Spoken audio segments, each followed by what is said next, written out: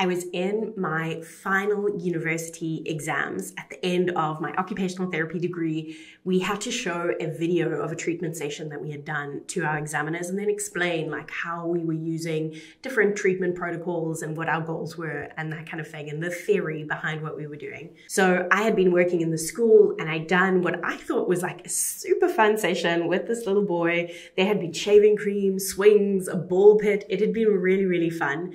And as the exam finished, one of my examiners said to me, "So can you pinpoint where the child entered into play in your session?" And I was like, what? There was shaving cream and there was a ball pit. Like, isn't that play? The whole time was play. So they were like, okay, let's re-watch some of the session. So, I mean, of course, it was like super awkward to sit there in front of like these really experienced professionals and have to like watch my session again. And by the way, if you ever film yourself while working with children, make sure that whatever you're wearing, it's like tucked in so that your shirt can't ride up as you are like walking forward on a bolster or whatever. But anyway, so we watched through the session and there's this like moment in the session, this small moment where you see that the child entered into play. He wasn't anymore really concerned that I was there or what the next instruction was. He wasn't like waiting on me to give him commands. He was on a bolster and he'd kind of really forgotten what was going on, and we'd been doing something like related to bunnies or something, and he had become the bunny and he was playing as he was like eating his carrots as he was walking forward. And of course, as like a student, not an experienced clinician, I had like stopped that in the focus of let's meet the goals, let's move forward so that we're strengthening more, let's do it like this. Today we are going to be talking about 3 dials that we can kind of activate as parents, clinicians, or educators that are working with young children, and how we can use these to really unlock the power of play and play for learning. But before we dive into that, I wanted to tell you about a really exciting event that is happening in the coming weeks.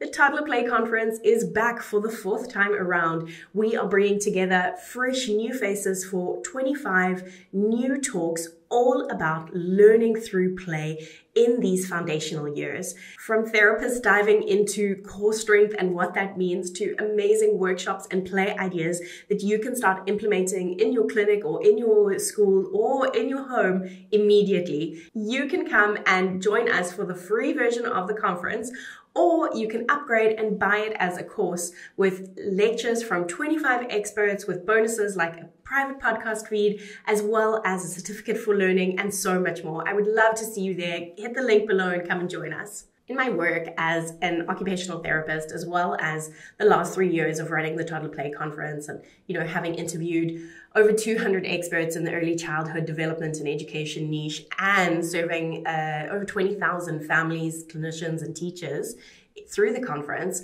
I have kind of taken in that we understand play in a way that's kind of like a pendulum that swings. On the one hand of this pendulum, we have the concept of free play, which, if you're like most families, you've probably embraced this in some sense. Maybe you've signed up for the 1,000 Hours Outside Challenge, or you've bought the Grimm's Rainbow.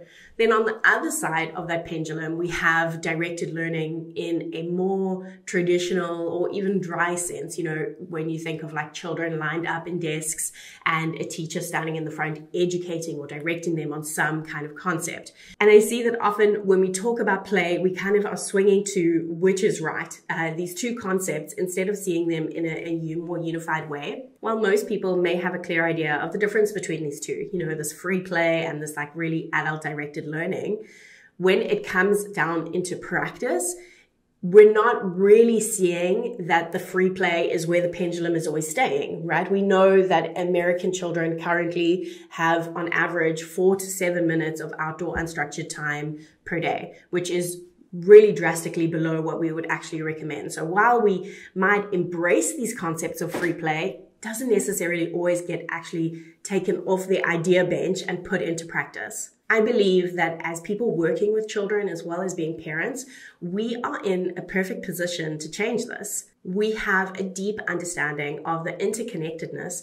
of learning and play. We know that while play is often confused as like that excitement of receiving a toy, I talk about how that like this is kind of different from real play because it's like the same feeling of buying new gym clothes as opposed to actually going to the gym. We know that play isn't just that excitement of receiving something new.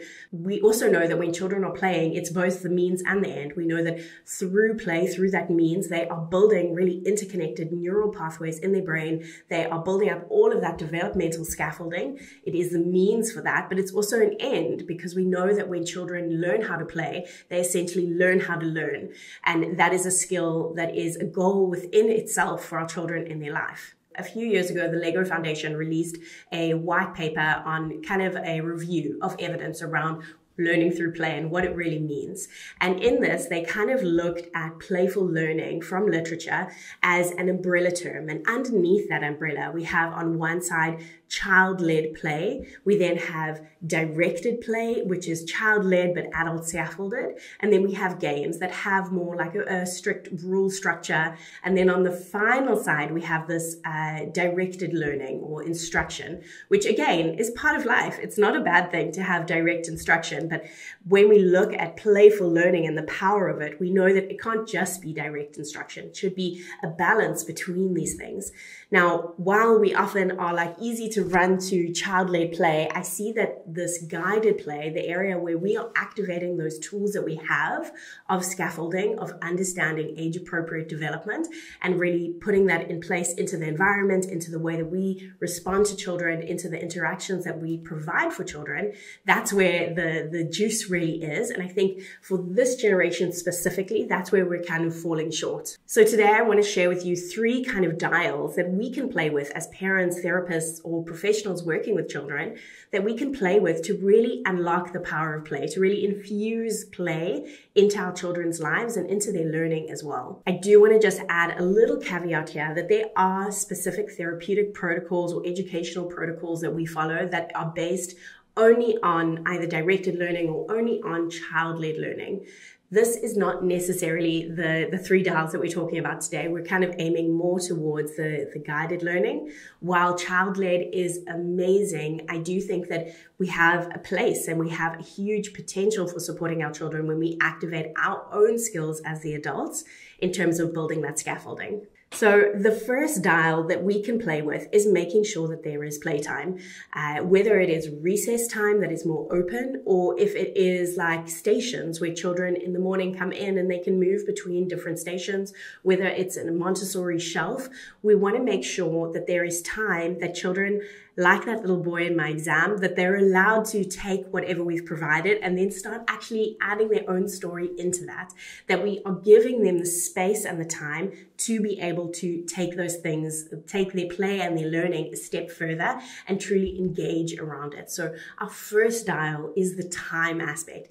It's easy to think that we provide this, but when we look back at our schedule, look at your schedule and say, is there time here where the plan can change, where I've provided maybe letters and matching cards, but the child can turn those letters into food if they want to? Is there time that they are actually able to start engaging in that play? So the goal of that time would be not necessarily that at the end of it, our child has learned XYZ, but the goal is that they've been engaged for 15, 20 minutes, 30 minutes, that they've been engaged in play. We know how powerful this is for building up their attention and concentration.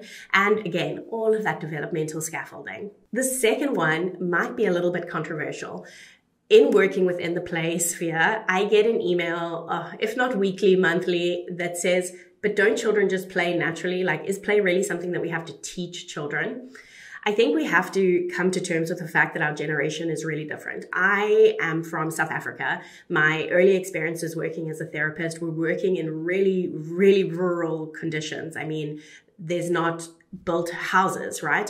And in those conditions, what I saw was children engaging in really meaningful play, whether it was taking an old milk carton or rocks or sticks or old tires. They found ways to be engaging in play in really meaningful ways, in social play. They made play out of what they had. When we look at this generation of children, we can't ignore, and it's, I think, dangerous to keep pretending to ignore, that we have a huge pull from screens, from overscheduling. If we look back at like this example of these children in a really rural context in Africa compared to, I'll say for my own children, their structure of their day, or the time that they feel like this is my designated playtime and I can actually engage, is really, really different. What that means is that it's not always a very natural thing that children are engaging in skills that they need to develop in order to be able to engage in play. So I want to share an example of what this actually looks like, because when we say teach play skills, it can feel a little bit confusing, and sometimes the boundaries of where the child leads and where the adult leads and steps back is a little bit unclear. So I worked in a preschool a couple of years back, and what we noticed is that our children would go out into their recess time and they would all just like find some kind of a corner. We had a great outdoor area. They would find some kind of a corner and just plop themselves down. Now, this was a special education preschool, so it does make sense that sometimes we need to be providing a little bit of extra scaffolding in order for some of the play to take place. But to be honest, I see the same kind of interaction and the same kind of apprehension in terms of play happening a lot when we have children over to play, when we go to the park, when we're in outdoor environments, sometimes we see like that the play is too hyped up, and that children just don't have enough experience to bring that play down to like a functional and meaningful level. And on the other hand, we see like just a sense of no ownership within play. So when we teach some specific play skills, we actually give our children the tools to then be able to play in more meaningful ways. So in the preschool that I worked in, I was part of a very, very skilled multidisciplinary team that was working with these kids. And we had a lot of like back and forth on how do we support our children in that free time and actually make it free time without needing to sit on top of them and direct them constantly through that time. So what we came up with was an idea to have a kind of rotation of a small amount of time that we would do together as a group that would then lead our children into being able to use the different equipment in the outdoor area, and then also like kind of ignite a motivation towards playing. So what we did, for example, on one of the days of the week, we would take balls and play kind of a track or obstacle course with a ball on the slide. So kids would pick up one of the balls, climb up the slide down and throw it down. So they were learning that we were there to help them, support them if they didn't know how to climb up the equipment, but then also that they could use the ball and interlock the play in that way. We had a day where we would hide things in the sandbox and then they would have to pull them out. And what we saw is that this was really effective in kind of putting that initiation into our children, but also then teaching them the ways that they could play with this equipment. So children that we had seen really not engaging with anything for the first 2 months that they were in this preschool, we saw them really come alive in terms of what they were asking for, what they were heading towards, and the way that they were playing with the different things that were available within the outdoor area. So I think maybe in a previous generation, we could presume that children are learning ball skills at home, that if we present a ball, they know how to play with it, that they have ideas, they have like that menu in their head of we could throw it, we could kick it, we could throw it into something, we could hide it, like they have that menu of ways that we can play with something. But in the actual practical day-to-day of this lifestyle that is very busy, I don't know that that is necessarily true. I think that sometimes, whether it be, demonstrating for children how they can play with the sandbox or a ball or a bicycle or a skipping rope, I do think that we can really support our children when we give them some kind of clues and teach them some basic ways to play with the different equipment and things that we have available. So the third dial is about physical spaces. Having a place that says this is for you and there are things that you can do here is so important for children. Having things that are accessible, but also that spark some kind of curiosity. I was just laughing yesterday because I have in our playroom a jar with a set of tongs and some toys at the bottom. And this is the toy that whenever friends come over, this is like the first thing that they go to because it kind of sparks their curiosity in some way. And it is out, it is available for our children. So they go to that and they start engaging with it. When we set up our physical space in a way that invites children into play, it's just making sure that the play will actually happen, right? It's not something that we're putting barriers and walls in the way of saying you have to request, find, and seek out these kind of things in order to be able to play. So the physical environment is huge in terms of providing that scaffolding for guided play as well as free play. And in the Toddler Play Conference, my talk is actually all about this, about how we can take inspiration from the idea of Montessori shelves and use this in our homes, in our clinics, in our education centers, and even as home programs. So I would love for you to come and join us at the conference. You'll be able to hear my talk as well as the other 24 talks from experts in the field of early childhood education and development. And I can't wait to see you there. Come and hit the link down below and join us for the conference. It's happening on the 20th of March and it is going to be so much fun. I'll see you there.